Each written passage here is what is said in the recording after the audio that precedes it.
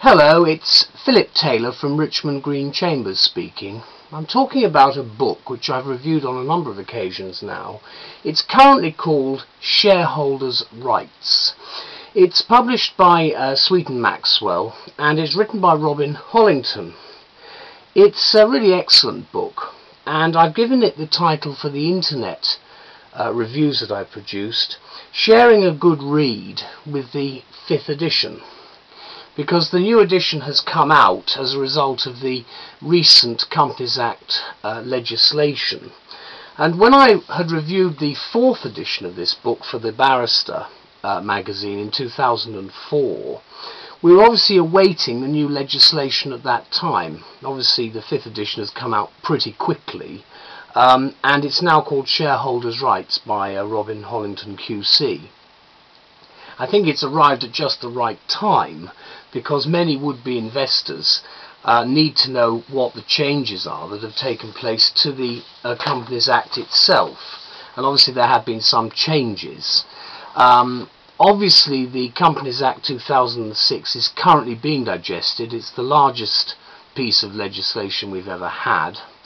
And what in fact Robin has done, I met him when he launched this book at Dr. Johnson's house. He's a charming man.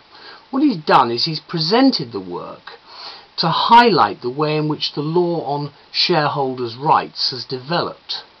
And therefore it's clearly the leading authority in its field today, even in its expanded form. Obviously I've not got the book here, but just a picture of it. It's relatively slim, nice green cover.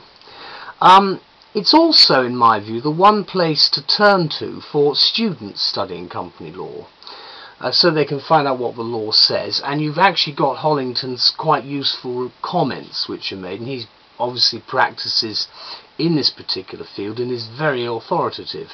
It's a great book, of course, if you want to go for a first, because you've got the heavyweight authoritative nature of it, which will impress, I think, academics. Just to remind you, of course, the original book was called Minority Shareholders' Rights, but we've moved on a little bit from that within the development of what I still call as company law, but it's more like corporate responsibility today. What the author does, though, is he covers and examines the implications of some of the leading cases since the 2004 edition, including Re-Chime Corporation, and a number of other cases like the titanium electrode products case. The structure of the book remains relatively the same in some respects, but he's had to make some changes to take account of obviously the new legislation.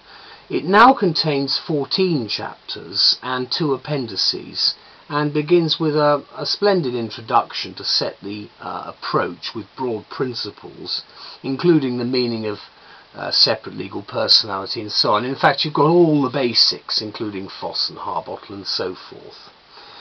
Obviously, as you know, the concept of current terminology for this type of work is called corporate governance rather than company law.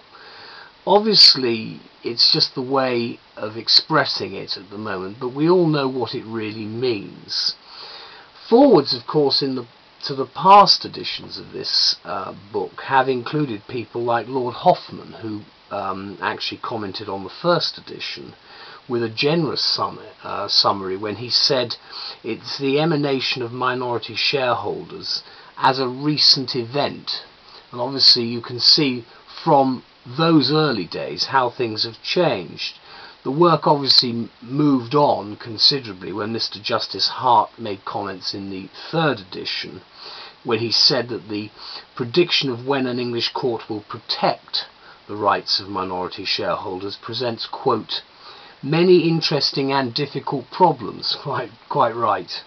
Then by 1999, which is 10 years ago, Mr. Justice Hart acknowledged that Hollington had actually increased the number of newly reported cases, and describes the book now as an indispensable tool of the litigation lawyer, and he recommends it as an invaluable aid both for litigators and ADR practitioners, and obviously he's right. And since then the book has gone from strength to strength. So for the 4th edition we had Lady Justice Arden commenting that the book is written in such a way that it is not so much about how to run company meetings or appoint and remove directors or matters of that kind, as about how to manage disputes. And of course that's very much the direction in which the judiciary has gone. As I say, there's a great deal of information, but what's in it for 2008-2009?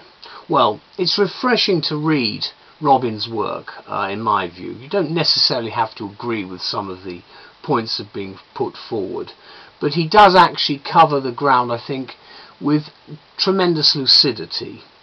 And he's an expert, let's make no mistake about it. And he describes a number of cases like O'Neill and Phillips in the House of Lords in a particular way, saying, of course, as does happen in the common law, that many of these decisions are decided on their own particular facts. He also covers, I think, an area which is very important at the moment, foreign jurisdiction and Section 994 matters. Obviously, we look at the foreign element in some detail. There are, of course, broad principles which he has aimed to produce throughout this work, and in fact he does that eminently well. He doubts, having looked at what he said, that the cultural change in a company's operations will make any difference in practice in the future, but he actually says we'll have to wait and see, and it's certainly going to be an academic issue for practitioners for some time to come. So, to sum up, what I think this current 5th edition does is it succeeds in blending the 17 broad principles of managing the shareholder's position within a company with a precision and an ease which will benefit all who read it.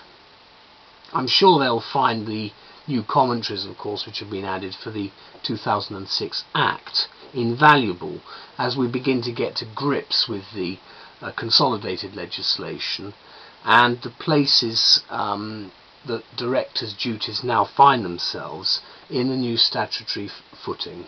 I think it's an excellent complementary book now to what we've already got, and I think he explains everything with a lot of ease. So it's well worth reading. Thank you very much, Robin. Goodbye.